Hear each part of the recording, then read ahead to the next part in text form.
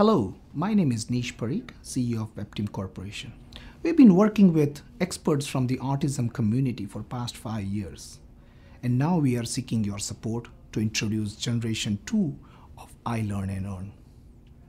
This technology is going to introduce individualized intervention in a very cost-effective way, utilizing technology, where the child will be able to learn anytime, any place.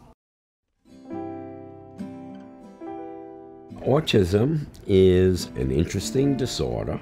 The general theme is problems in the social and emotional domain, interacting with people. Well, autism is really one of the most significant issues in the field of education. One of the challenges is that there really aren't enough programs that utilize technology to take advantage of the opportunities to really help students be the most they can be.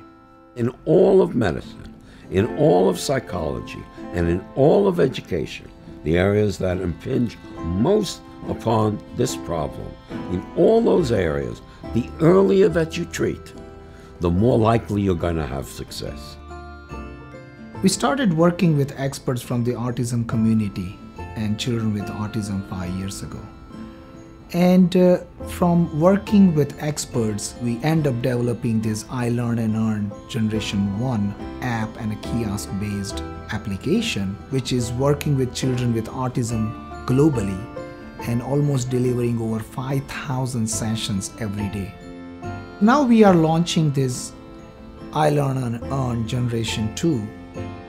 So what we are doing is, we are delivering intervention in the classroom utilizing kiosk or iPad and extending this to homes where parents can work with their children and deliver the same consistent intervention at home, which is going to be based on Eden's infant and toddler curriculum, age 2 to 5. Eden Autism Services is actually a program for children, adults, and families who are impacted by autism. We're highly data-driven. We collect a lot of data in order to make decisions on how to modify interventions and teaching strategies. We've worked with Nish and iLearnNEarn to look at incorporating teaching strategies that were consistent with our curriculum. So we had them come in. Nish set up a kiosk in one of our classrooms, and we had several students who worked through that to help develop the kinds of skills and behaviors that would be beneficial to our specific population. So what we did was actually work on the design and development of the kiosk. You would log in with your fingerprint instead of typing, since they had motor challenges.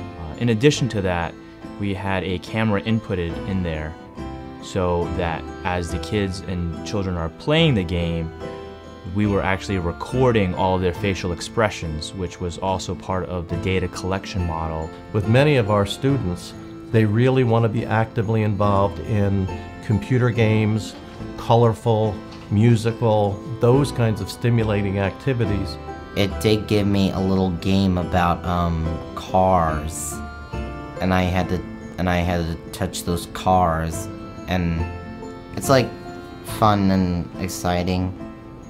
So over time, we were able to look at not only the skills that were acquired, but also the interactiveness of the programs. So my dad has created this project, iLearnNEarn. My involvement in this project is that I have created many voiceovers for all of his games, and I've given feedback for all his visuals.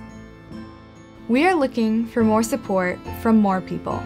I really like the idea of customizable software. I think it adds a sense of familiarity to the individual, whereas if you have an app and you want to teach the young child who their parents are, you can take a picture of their parents and say, these are your parents and your parents only.